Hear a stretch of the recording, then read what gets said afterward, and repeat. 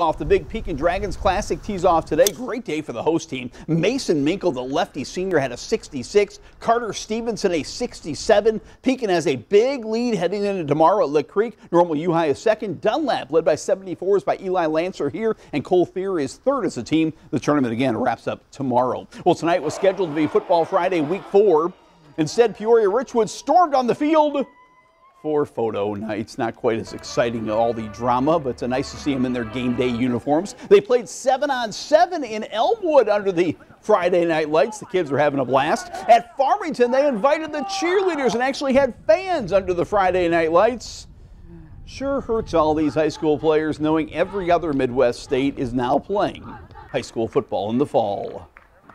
You come driving up and you start getting those feelings and you're looking saying, well, we should be out here playing some football and doing these things. But I just wanted to get the kids out here, give them a chance, get the uniforms, take some pictures with the parents.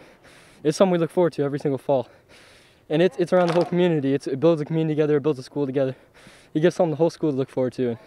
It's really important. It's more than just football, it's all life. I mean, the number one thing I've been saying to people is just, I hope that we get a season no matter what. If we just get to play, then I'm fine with whatever happens.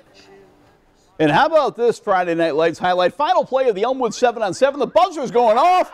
Charlie Schisler, the bomb to Craig Ramirez for the game winner. Hooray. All right. Hey, tomorrow is the big Let Us Play rally, high school sports rally in both Springfield and Chicago.